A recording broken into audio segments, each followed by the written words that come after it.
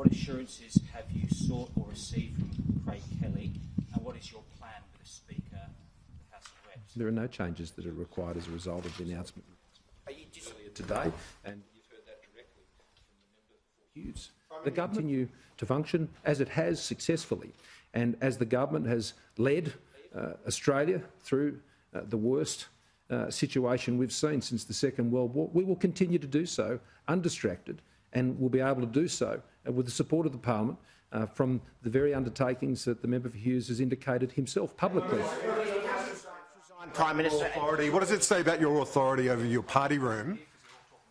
Prime Minister, what does it say about your authority over your party room when you lose one of your own members to the crossbench, and this is an individual who owes you? You saved his pre-selection. In relation to the member for Hughes, to Craig, we had a discussion a couple of weeks ago, as you'll be aware.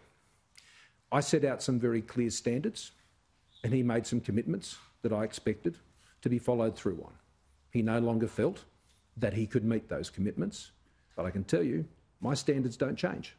Prime Minister, when did Craig Kelly tell you he was going to quit the Liberal Party? Did he seek any guarantee about his pre-selection from you? Is there anything he asked you to do that you would not offer him? I learned it at the same time as he announced it to the party room. Have you lost confidence in Mr Kelly, his ability to be a Liberal MP given his freelancing, and also his ability to win pre-selection for the Liberal Party for Hughes? Well, his pre-selections matter for him in the Liberal Party, but that is no longer an issue because he's resigned from the Liberal Party. But I say what I just said to you before.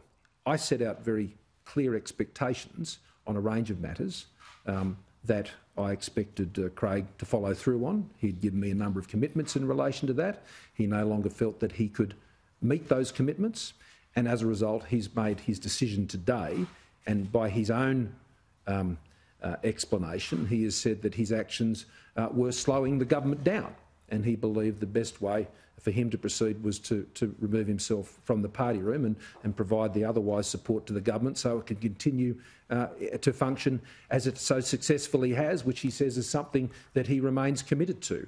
And so I would expect him to conduct himself in that way. You're down to 75 on the floor now, so you've lost your working majority. Mr Kelly's promised you or guaranteed supply and confidence, but what about your legislative agenda going forward? Is it going to make you rethink plans and something like the energy bill, which you're not sure what's going on with at the moment? You now need a crossbencher for every vote, effectively, if you're opposed by Labor. Are you going to have to rethink in the next 12 months? No.